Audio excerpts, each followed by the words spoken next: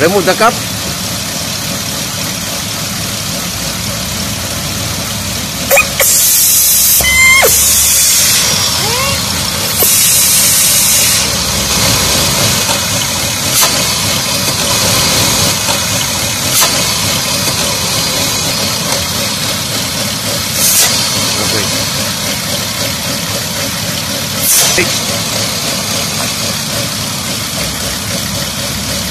Okay.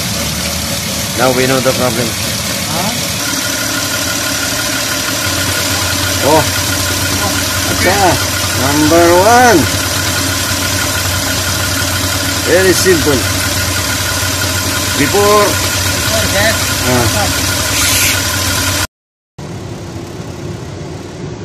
This is a matter of an excuses. Yung tinatawag na parang nagdahilan lang, hindi na kailangan ibaba ang makina. Bakit merong sanction? Yung iba blow by, ito sanction ito umihigop, hindi mo mabuksan yung pillar cap. You cannot open the pillar cap while the engine is running. Because engine is stalling. Okay, remove the cap.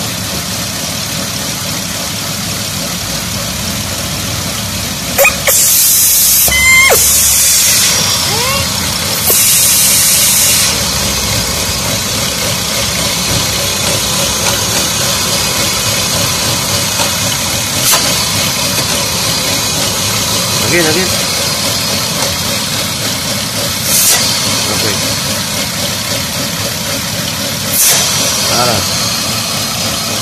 Fix. Okay. But don't know what is. You don't know what is the problem. This problem is about suction. Suction of the engine oil pillar cap while the engine is running. Suction means the act or process of sucking, the force caused by suction. The vacuum cleaner has a strong suction.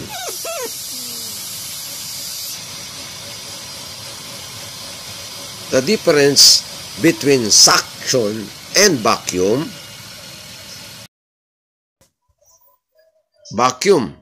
is the total absence of air, whereas suction is the process done to achieve a vacuum.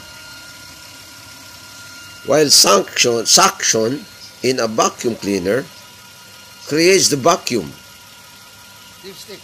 In idiomatic expressions, like the force of a vacuum, effect of atmospheric pressure, attraction, power, pull, ventilator, sucking, vacuum pump. Yes.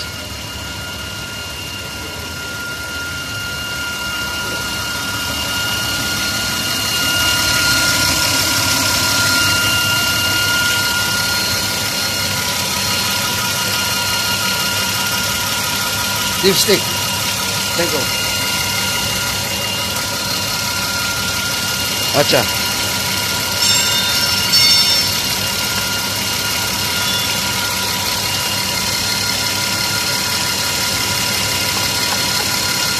Okay. Okay.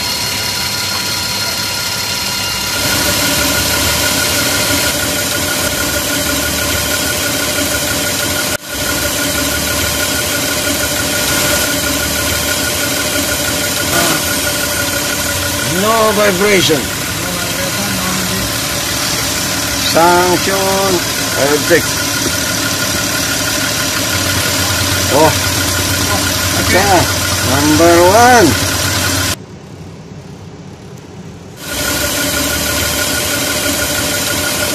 Now engine start.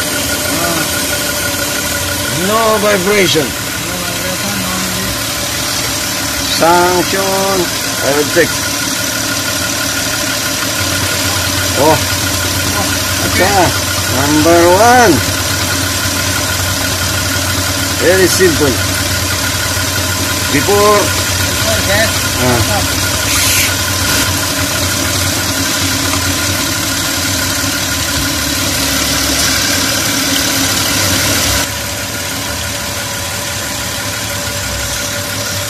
It's magic. Magic? Yeah, magic.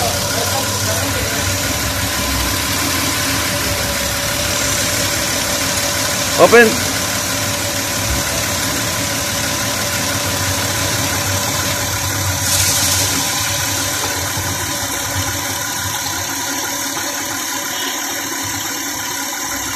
Okay. Okay. Fix it back. Thank you. Welcome. Engine started. No smoke. This is the left hand exhaust pipe. Right hand exhaust pipe. Now it's clear. Look at that, man.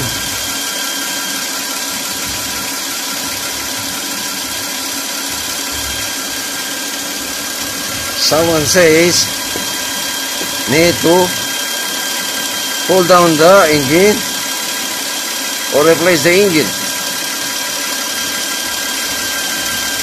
But for me, this is nothing.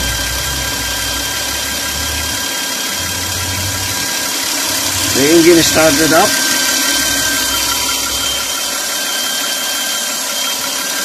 Before, if you watch the video before, now this is the aftermath.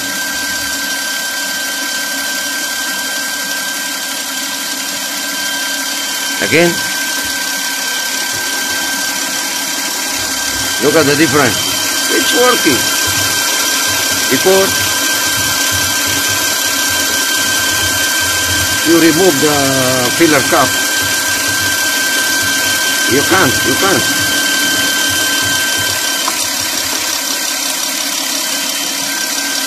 Positive crankcase ventilation.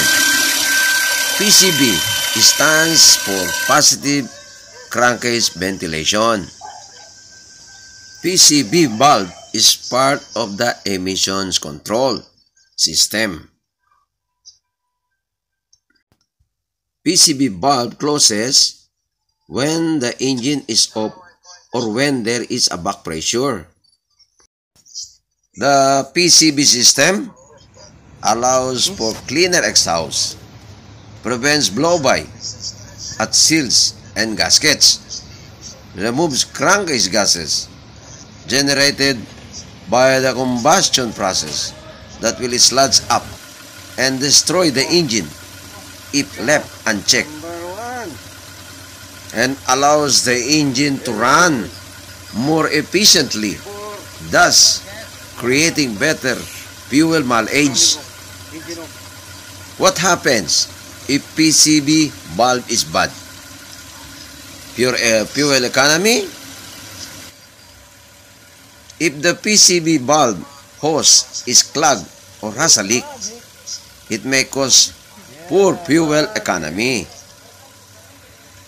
because the vacuum on the intake side of the cylinder head will not be able to properly signal the correct amount of fuel that needs to be fed into the engine and can result in a lean or rich engine conditions.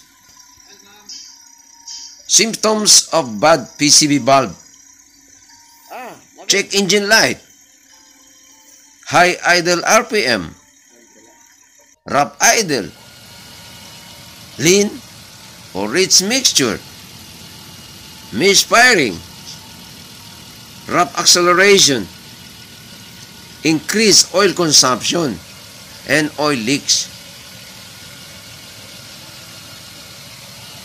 This is my very extraordinary accomplishment of engine fault. My advice is gain more experience.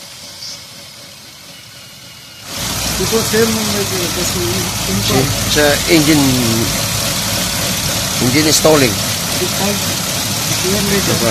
Okay, remove the cap.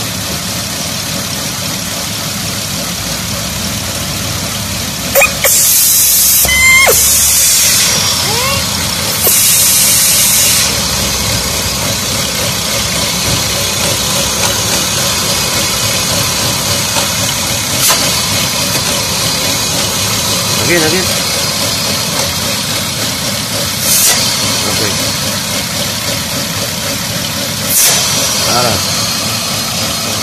Fix. Okay. Now we know the problem. Huh?